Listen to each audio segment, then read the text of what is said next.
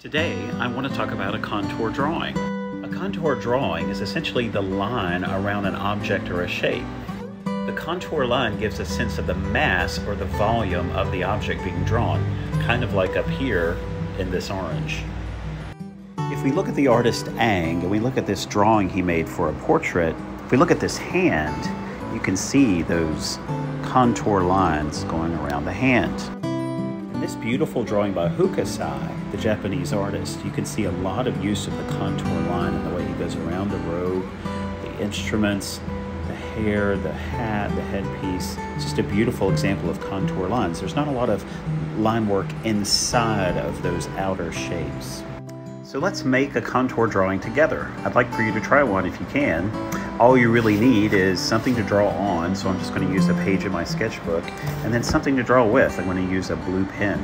Then you have to find an object to draw. It doesn't have to be complicated, it doesn't have to be hard. It could be something as simple as a water bottle or a piece of fruit. What I'm going to draw is something that I have in my studio, which is a little sculpture of a bird. Let me show it to you. So this is what I'm going to draw, and I'm going to look at the contour lines going all the way around this shape and try to capture it in a drawing. And I'm going to try to do it in one single continuous line. So I'm going to pick a spot to start, and I'm going to start right in here, and here we go. I'm pretending like my pen is an ant, and that little ant is just crawling along the back of this bird.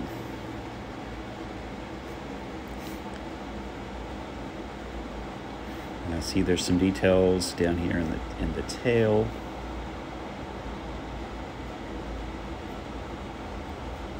Now, I don't expect yours to be perfect. Mine's not going to be either. There's some complications down here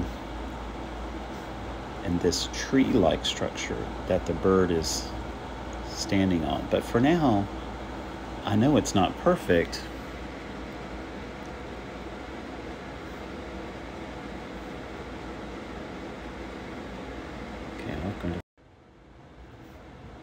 Okay, we're working our way back up.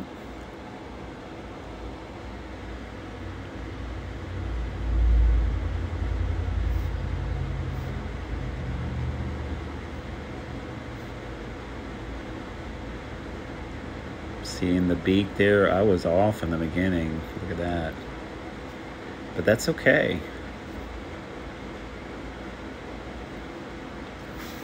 So look,